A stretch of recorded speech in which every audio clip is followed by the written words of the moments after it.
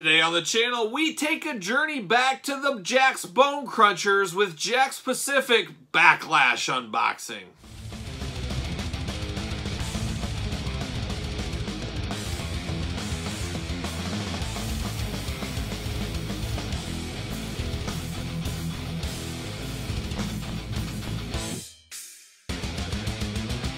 Welcome everyone, Kyle here, and welcome back to the channel for a very rare Jakks Bone Crunchers unboxing and review. And today we're going to take a look at some Backlash themed figures from the Jakks Bone Crunchers. And Bone Crunchers we don't talk a ton about on the channel, as I have a pretty complete collection. I have almost a complete collection. I don't know if it'll ever be complete, as there's a couple of rare ones, and there's so many variants and stuff out there. I got my own rules, and I won't go into that my rule book in this video. But Bone Crunchers, they were the best of times, they were the worst of times. I'll never forget the first couple of series, all the way up to the Bad Boys series. You know, getting the LOD and the 2-packs, the Godwins, Bret Hart, Razor, Diesel, Shawn Michaels, Owen Hart. I mean, there was a lot of heavy hitters that came out, and I remember being totally shocked going to the store, my local Toys R Us at the time, seeing these on the pegs. It was such an exciting time, as for the most part I had left wrestling in my past. I was a teenager at the time, just a teenager when these came out, Bone Crunchers first came out, and I had left wrestling behind, as there was Bend-Ems, but I never got on the Bend-Em train. I never originally bought Bend-Ems back in the day. They just did nothing for me. I was all in on Hasbros. I just kept going with the Hasbros, skipped Bend-Ems, then was pretty much out of figures wrestling-wise until the Bone Crunchers came. And I remember my dad and I walking into Toys R Us, and he swooped them all up, said, "Oh, we got to get them all. They're brand new. We got to get every single one of these." And that's exactly what we did. And I love the Bone Crunchers. To this day, some people agree with this comment and some don't, like anything else, I guess. But I feel the Bone Cruncher figures, especially those early Bone Cruncher figures, had the most playability of any wrestling figure of all time. I know people say now with the Elites and all that, and all the different articulation points and all that, maybe it's just me, but the Bone Crunchers were the best. And I guess I grew up in the Hasbro LJN days. Not a ton of play features there. The Bone Crunchers just felt like absolutely next level. There was the Bend-Ems, which I guess you could bend, but they just didn't feel like wrestling figures to me. They didn't feel like anything I could play with when I was, 11, 12 years old, whatever it was when those came out. So there you go. That's Bone Crunchers for me. They were very sentimental to me, especially those first few sets. But then things went off the rails as we got so many paint changes, variants, weird variants, so much product. I mean, I almost wonder if Jazzwares with the AEW line is going down some of the similar path, similar journey. But there was KB exclusive, Toys R Us exclusives, there was Target exclusives, there was multiple sets, there were spin-off sets, pay-per-view sets. There was just so many, and a lot of re-releases, getting the same version of figures, multiple different packaging. I was not so crazy that I needed all those. If I can get one of every single character, I would be good. I was long out of the Jakks Bone Crunching figures by the time the ones we're unboxing today. So this is my first go around the sun with these figures. I got all of these extremely cheap, as most Bone Crunchers are cheap, but they have risen a little bit in the COVID era, as you guys know. But I never had any of these. I think I paid under 10 for each one of these. Slowly working to that complete collection based on my rules.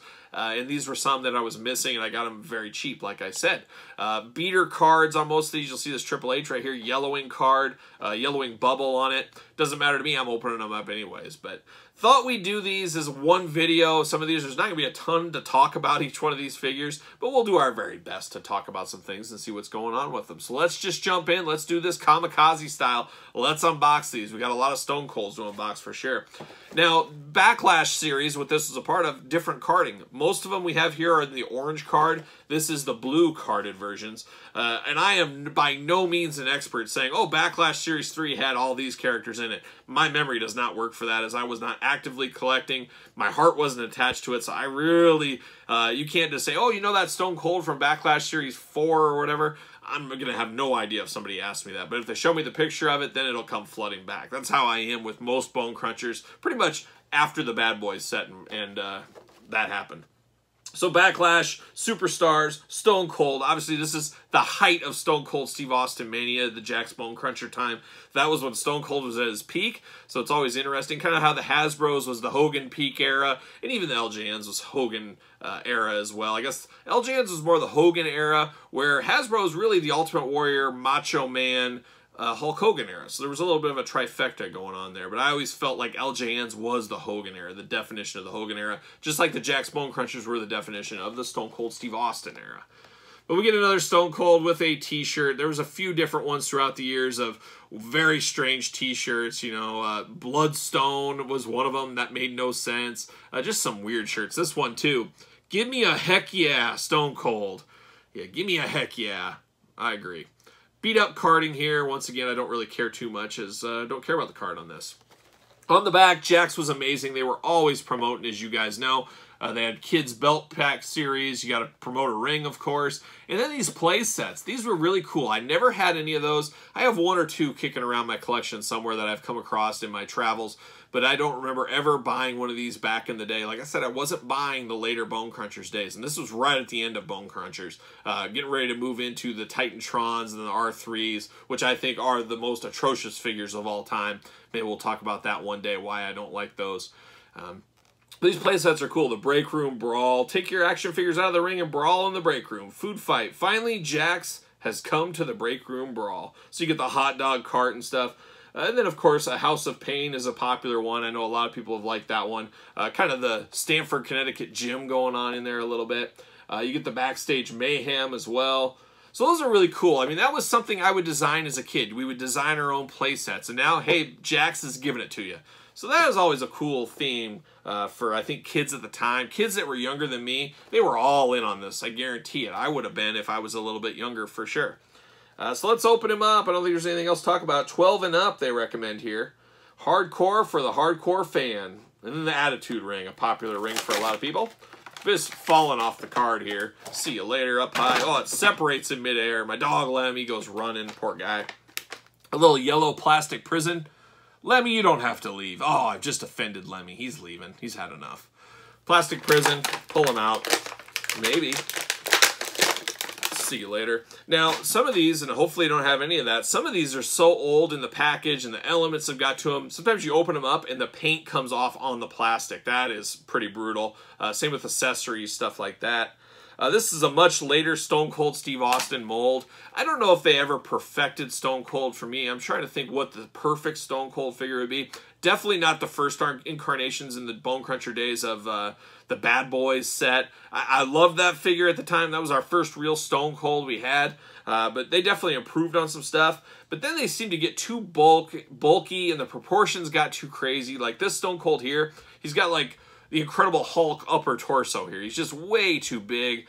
Just an over-exaggeration of his fists and everything else, how big he was. It's just too much for me. But they did get some decorations on here. They did get his tattoo down there. While not 100% accurate, at least they tried. You know, they always tried to move the needle a little bit, but then they would take a couple steps back with some of these variants and some missed opportunities, mismatched arms, just weird things. I mean, these were definitely thrown together in a factory where nobody had a clue what they were doing most of the time. They'd say, oh, I got this arm, I'm going to throw it on this body. You get weird variants throughout, and if you're trying to track down every one of those variants, it will never happen. That's for sure. But this Stone Cold, he does have an earring as well. Always seems weird to me, but Stone Cold did have an earring, but it just seems like a weird thing. I don't know. I always felt it was weird, but if you look back at pictures, he did have an earring. So there you go. Stone Cold. Is it anything special? Not really. We've had this same mold. I think we might even be opening this mold up later in the video, so we'll see how that goes. But it is what it is. And that's how all these are going to be. They are what they are. Are they the greatest? No. Are they the worst? Maybe. We'll see. Here's Triple H, yellowing card. Now we've moved on to the orange card series. A little bit later, this was a 2000 series. This was the end of 2000. Then the rest, I believe, are from the year 2001. We're promoting the exact same things on the back of the package here, so nothing really to talk about or look at here. This one coming off the card as well. Like I said, you can get these cheap. If you're getting openers, you can get some that are somewhat damaged. That's the way to do it. That is the way. See you later, up high. Triple H, once again. There he is, plastic prison. Not a fan of this Triple H figure either, really. It's not Triple H we know and love. Gosh, these are hard to get out. There it is. See you later, up high, through the uprights. Once again, crazy buff bodies on him, very thick. He's got the thick thighs, the thick arms. He does have a plastic vest on him. Sideburns, look at that. I mean, if you took all the logos off here, I don't know if you would know this is Triple H. Maybe by the hair, that's maybe the telltale sign, but it doesn't, to me, look like Triple H in the face. And there was a lot of Triple H's, just like Austin. We had varying degrees. I always thought that first Bad Boys Triple H was very good. I always thought that one was really good. I always felt that was the one that looked most like him from that time frame, I guess. But then we did get the DX era. We got the other eras as well as they worked through the years with the Jakks Bone Crunchers. I've never heard the story, and maybe it's out there. Maybe I missed it, or maybe somebody would tell me. I'd say, oh, yeah, that's why. I wonder why they finally killed the Bone Crunchers and said, we got to go to Titantrons. Why didn't they keep it going? I mean, maybe it was just, hey, you got to freshen up, you got to get new things to get new collectors, new eyes. Sometimes the start over is bad. I hated it when Jakks lost the license with the Ruthless Aggression stuff. But you know what? It starts everything all over again. You get people that maybe didn't get in at the beginning of Jakks that were picking and choosing. Now Mattel's here. Hey, I can go all in. I'm going to get everything. It's the start of a new collection. We're seeing that a lot with AEW Jazzwares right now. A lot of people all in. They didn't get in at the right time or whatever of Mattel. They're all in on AEW. But then as we get 4 or 5 series in, I've already seen a lot of people say, no, I'm no longer a completist. I'm no longer a mid-on-card completist, at least as of this point. We'll see if that changes. But as of right now, I'm out. That's just interesting. But I never heard officially why they changed, but I got to think it was all business related because at the end of the day, it is the toy business. We got to remember that, take that step back. It would have been cool to continue forever, but I think technology got better, face scans, real scans, stuff like that. So it was just constant improvement, constant learnings, stuff like that. So there you go. How about to XPAC? All right, we're doing it kind of kamikaze style, like I said. So we've seen this packaging before. You got our old boy XPAC. Now, going back here, I think we had this XPAC previously with a different color combination. But when I see this body mold, I think of early Stone Cold Steve Austin figures in the Bone Cruncher days. Not his first one, but they did a lot of t-shirt versions with Austin 316, that Bloodstone one, with the same body mold. So they're getting the most out of their molds. They did it all the time with these Bone Crunchers. Yeah, D'Lo Brown in the Vader body. I mean, there's a lot of them. We could go on and on for days about it. But XPAC, Family Dollar, $5 right here. So I'm not sure if this was an exclusive line to Family Dollar at the time. Very well could have been. As a kind of a cheap Rite Aid, Walgreens, Family Dollar type. Dollar General, of course. We know the ECW figures had this going on with Dollar General as well. A way to get more product out there with some cheap repaints, keeping them happy with some exclusives. That very well could have been the scene here. I'm like I said, I'm not enough of an expert. See you later to know the answer 100%. See you later. See you later. Plastic Prison, old XPAC right there. Looking only like he can look. I mean, you do know this is XPAC. At least I do for sure, and I'm sure most of you guys do as well. This is not bad. See you later. Head on this one's okay. You know it's XPAC, but it looks like he got busted open in his mouth. His teeth are all bloody. Oh, he had a rough night at the bars or something happened to him there, but he's got the bloody teeth. Not the best body style, but this I always felt was a good Street Gear mold. It was a great for a Street Gear Stone Cold and a great for an XPAC Street Gear. It's like, you know, XPAC going to the ring, doing interviews and stuff. That's what this XPAC represents to me. So not too shabby. Will he stand? They are. So far, they're all standing here as well. I've been currently working on my Bone Cruncher setup. As you guys know, I have a new toy room that is going up, and I was actually spent one whole night working on Bone Crunchers, how I want to display them. I think I got most of them into one bookshelf. You guys will see that. Just stay tuned. We'll eventually have that on the channel and share all my secrets for you. Oh, back to Stone Cold again. Interesting one. Just a plain old baseball jersey Stone Cold. I don't know. Whole back of this is the same stuff. So we're not getting anything new on the back. I'm kind of surprised there's no promotion of figures on the back, but I guess it is what it is. But Stone Cold in baseball jersey. And did he wear this? Stone Cold wore some things that were a bit strange every once in a while. Because when you think of him, you think of the Austin 316 shirt, or some of his gimmick shirts. But every once in a while, there'd be some little crazy merchandise from WWE Shop. And I'm sure he had to wear it to help promote it and stuff. But things like this, you don't remember Stone Cold wearing. But I know he did wear some weird things here and there. That's for sure. See you later, packaging. Whoa, that one went far. There he is in the Plastic Prison. Not a lot of difference here. This might even be the same one. We'll grab that other Stone Cold. Let's see. There we go. See you later. So yeah, this is the same as this one. So we got more of a glossy paint going on the t-shirt and the boots. And then you got a blue instead of black on the jorts. Oh, he loved the jorts.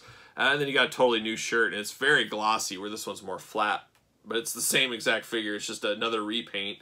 And same thing holds true for this one. This one as this one. It's just the proportions are all wrong. It just seemed crazy, especially if you tried to put these with your older bone crunchers. Some of the Series 1s and stuff, they got hulked up so much, it almost feels like a totally different toy line. At least that's how I've always felt. But this one, all right, I guess if you're an Austin completist or something. I'm always so nervous to turn these guys' arms the first time. I've seen them break off, and horror stories, and nothing worse than that. But he was all right. They got the bone crunching action. He's got his tattoo on there as well. Is what it is. By no means my favorite Austin, but if you're going to get them all, you got to get ones like this every once in a while. And this one doesn't want to stand. It's all that gloss on him. Just nobody wants to stand if they're all glossy. There it is.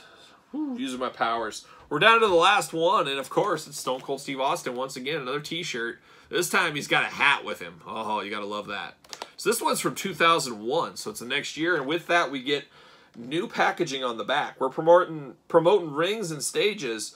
We're promoting the Finishing Move series, which is an interesting series. I never had any of those, but those, for a lot of people, are the forerunner for AEW Jazzwares, if you look at some videos on those. We're also promoting the Titantrons. First time we've seen the Titantrons promoted, at least on the channel here on the back of the package. I'm sure it was done before, but as you guys know, I absolutely hate the Titantrons. I did do a video called That's So Hard to Say Goodbye, where I dumped, I thought, my whole Titantron collection, but they just multiply somehow, and I found a whole bunch more, so I'll probably sell those one of these days too. Titantrons just never did it for me. I just absolutely hate them. Because of my age, I'm sure there's kids that those were their first wrestling figures that they absolutely love the Titantrons. And I get it. I understand that. But for me, all day long, no thank you. See you later. See you later. A little plastic prison, Stone Cold. Looking only like he can look. Once again, getting the most out of that body. That whole upper torso is the same as the other two we saw. Pull him out. See you later.